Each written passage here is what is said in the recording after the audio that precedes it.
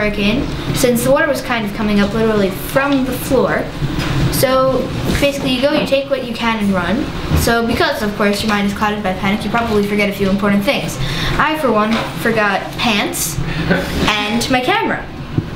I was more upset over my camera than the pants. What happened? It was all like teared apart and people breaking into houses and stuff. Don't make me pick up two books. It wasn't like nice. The first part is going to be kind of documenting your life and the people around you, and how that all relates to the hurricane, which is basically, since you live here, you've been affected and everything is connected.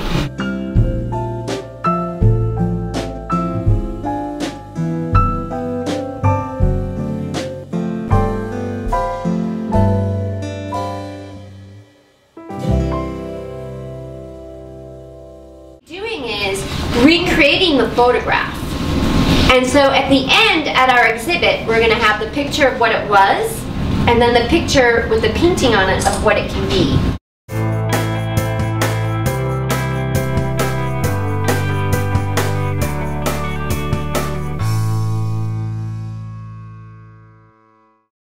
I think it's a great opportunity for our students to be learning. The NYU Art Therapy Program has had the privilege of partnering with the Children's Movement for Creative Education, and it's been wonderful because being out in the community is where people need the most help. So going where they are and providing services of support is really our goal. Oh, cool, you nailed it. You got it. Great. How do you feel about the program? Good. It's fun. That you guys are able to come out to the community and just, you know, kind of give the kids uplift their spirits in a time when, you know, things are just very unstable for them. So I appreciate you guys coming out and helping. How did you like the program?